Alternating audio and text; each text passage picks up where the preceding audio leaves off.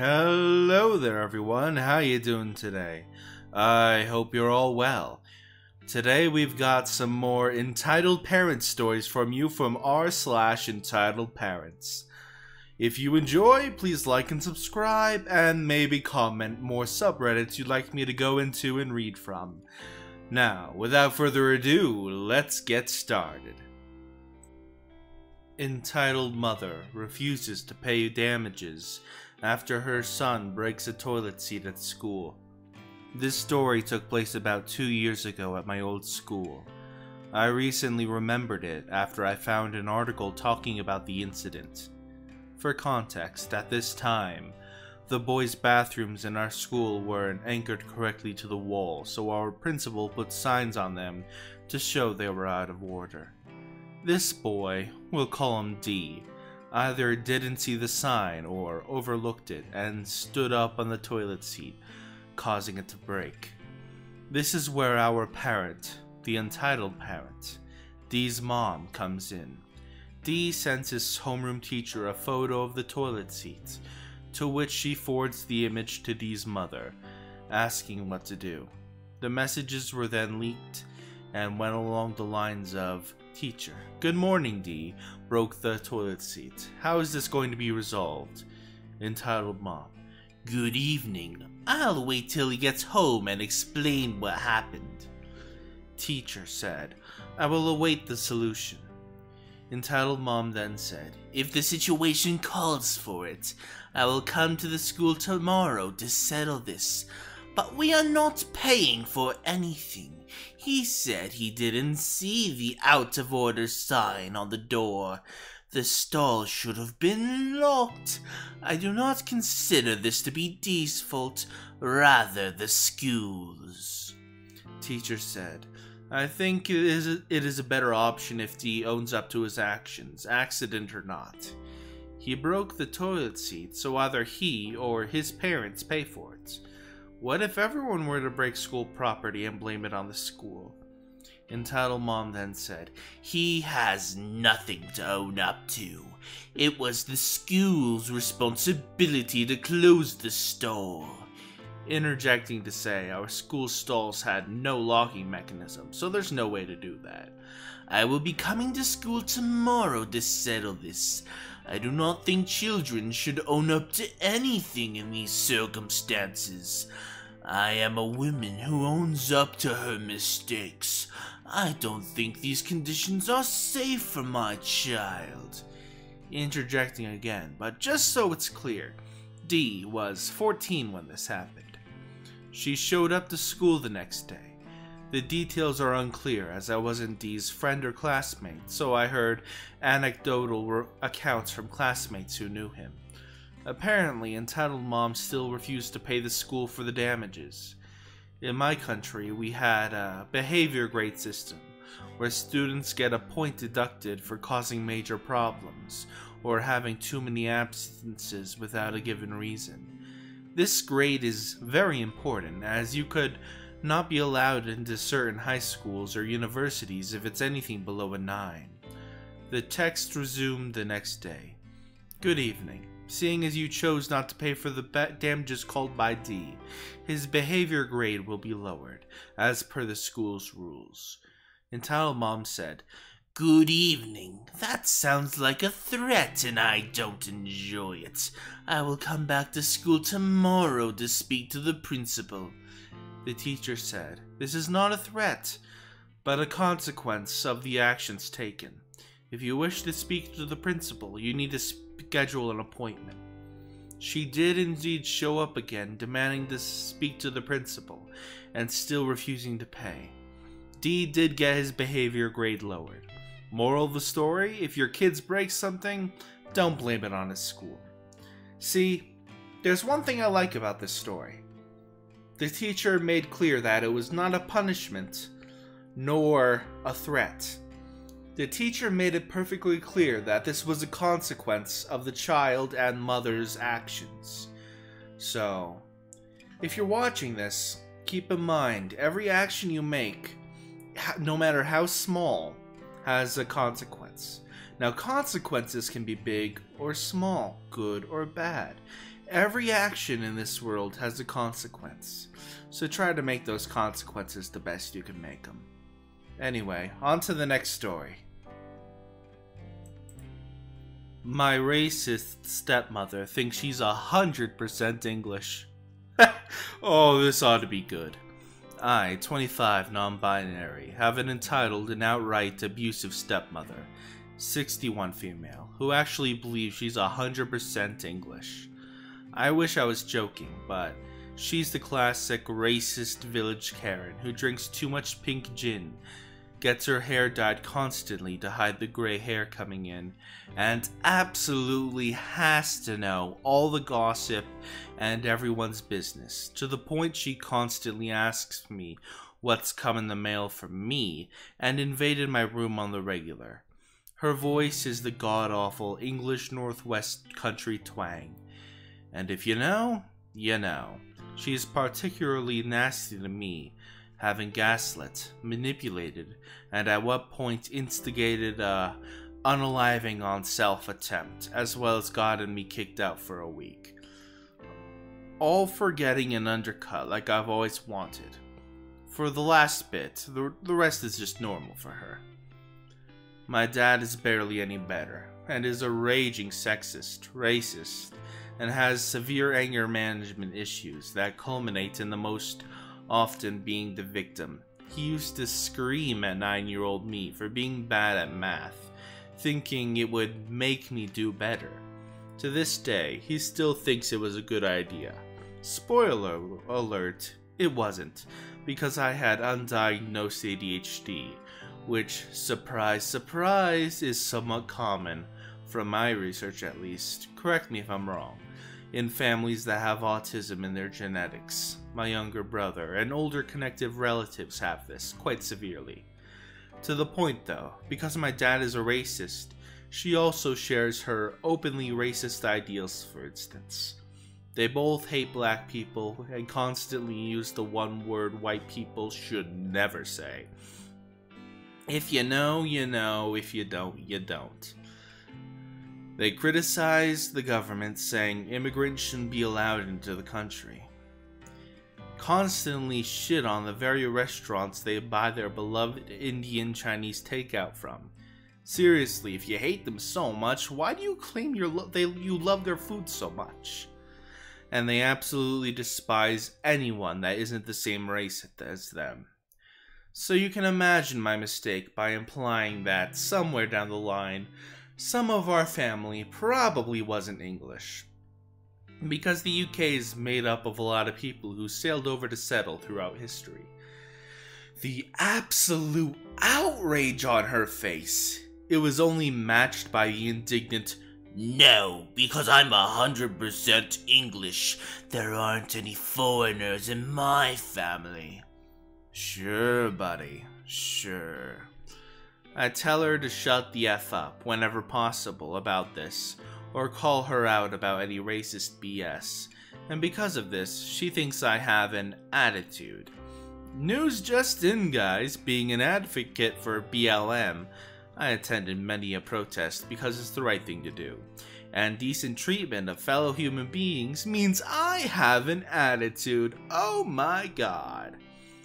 There's a positive to all this though, and I didn't want to post my experience until I had one, because I'm a firm believer in positivity breeding more of it. I attended a fine art university in the UK for 3 years, and chose to live in the dorms as much as possible. I went no contact as much as I could, and while some Christmases were absolutely awful, being completely alone while I knew my family was feasting, I got to do it as my own identity. I came out to my dad about being non-binary over the phone. He accepted it, but barely. Cut and dyed my hair white as I always wanted. He specifically said I could do that when I wasn't under his roof. Mark that off as a mini malicious compliance. I got to attend a pride parade for the first time and gain new friends. Found out that I actually do love pink. I just hate it when it's forced on me or in too tight shirts with tacky slogans. And for the grand finale, as of the 17th of June 2020, I got notice that I can graduate, and my application to move into a flat with my best friend has been approved. I'm 25, and despite having lived for 3 years away from home, I've never felt this free until this very moment. I don't have to go home anymore, ever again. No more abuse or walking on eggshells, worrying that even the slightest noise will set my parents off into an argument. I have barely any belongings besides my PC and some clothes. A couple things to help me with dorm life, and I'm poor as heck. But you know what? I'll take that any day over being a punching bag to my parents, quote unquote. I finally move in July 8th. Good on you.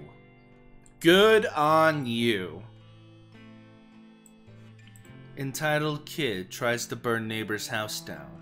Apparently the angel did this by accident because he would never do such a thing. Hi Reddit, before I start, I apologize for the lack of quality. This is my first Reddit post and I'm typing this out on a phone. Anyway, this story took place a few years ago in my old neighborhood. A super entitled kid lived up the street, and he thought his life was GTA. This kid was a frickin' brat. As far as I know, he had never been disciplined in his life, so this obviously meant he never learned proper manners, and did whatever he wanted. He was around 10 to 11 years old, around the same time this took place, which shows how immature he was. He would always use a slingshot he had to sling rocks at me and my best friend. His mother never did jack about it, and one of the neighbors would have to tell him to stop. I'm surprised we didn't just beat the crud out of him, but I guess we didn't want to get in trouble with his mom, she's a huge mama bear. He chucked a rock at a neighbor's water pipes that connect to the hose, and broke it, and didn't receive any consequences at all. However, that's another story for another day. This one night, during a neighborhood party, he somehow got his hands on a lighter. He grabbed a bunch of paper and snuck to the side of the house that belonged to the neighbors hosting the party, and tried to light the house on fire using the paper to get a fire going. Fortunately, my friend's dad caught the entitled kid doing this, and stopped the entitled kid from burning anything else. My friend's dad immediately informed the neighbors and the entitled kid's mother. Of course, this wouldn't be an entitled parent story without an entitled parent. The entitled mom got super defensive at this and yelled at them saying her son did this by accident. She refused to believe that her little angel would do such a thing on purpose. While it could have been an accident with him being irresponsible and dicking around with a lighter, he was old enough to know not to frick around with lighters. Also, he and the neighbor's oldest son, he is about the same age as entitled kid, hated each other. The entitled kid constantly bullied his younger brother, both verbally and physically, with rocks. Both parents tried to explain to the entitled mom that all the evidence was there, and that entitled kid was caught up in the act. The entitled mom lost her shit and stormed off with her little shit stain in tow. I never even heard about this until my friend told me the next day. I don't know if the neighbors pressed charges or what became of the entitled kid. We moved out of that neighborhood and into a new neighborhood close by almost a year ago, but I still see my friend often. In the end, I blame entitled mom for this. She never disciplines her little D-bag, which is why he is such a brat. If the entitled mom just punished him at least a little bit, he would probably be a better person. Anyway, thank you for reading until the end. I hope you have a good day or night. Entitled mom tried to force me to give her son a job. I, female 18, and my ex-boyfriend, male 20, broke up 2 years ago. I'ma call him R. R was really creepy, not just towards me, but towards any other woman as well. And he had been quite aggressive while drunk, so obviously I was very thankful to break up with him and go 2 years without talking to him. I started a summer job in coffee shop a few weeks ago to save up for rent when I'm in college next year. This morning, R and his mother came into the coffee shop. It was definitely just a coincidence as they do live around that area. R looked surprised and uncomfortable, but I carried on as though he was just another customer. This was going fine until his mum makes a comment about how she recognized me from somewhere. I just laughed politely and said, "Oh, I used to date R." She was really polite and chatty, asking me about how school and exams have been going, and about how I got the job. I told her I just applied online when she said, "Me and R's father have been trying to help him find a job. This place would be perfect," or something along those lines. I'm paraphrasing. I just laughed politely and told her that the management is really great. She asked me how he could apply to work here. My heart sank. Obviously, I didn't want to be working alongside my creepy ex. I just told her he could email the hiring manager and get her contact info from the cafe's website. I told her that we were really overstaffed at the moment, and it's a miracle that I was even offered an interview, and the reason I got the job is probably just because I have already worked in many cafes and have professional barista training. Couldn't you just refer him to the manager? God, she just wouldn't give up. I told her that since he hasn't worked in the cafe before, or anywhere as far as I'm aware, and doesn't have any training, I could not refer to him, as there were no grounds to support him. Employees are an investment for businesses. At this point, R's mom started raising her voice. Note that R still hasn't said a word. She demanded that I let go of whatever personal issue I have with her son and help him get a job here. I told her I would have told anyone the exact same thing, regardless if it was R or not. She then started complaining about how unprofessional and selfish I was being. I told her I can get my manager and she can relay any queries to him. She agreed, so I went to the back to get him. He told her the exact same thing as I did, and told them they were more than welcome to apply, but it would probably be a waste of time. She started snapping at him. Then R spoke for the first time and said that they should just leave. His mum agreed, but didn't fail to cuss the staff out while she was leaving. Luckily, the cafe was empty except for one table, so no one was too bothered by it. I just carried on with my work. I'm not too bothered with the whole thing, but it's definitely a dinner time story for when my family gets home from work. I hope you enjoyed. Please like and subscribe, it helps the channel a lot. See you next time.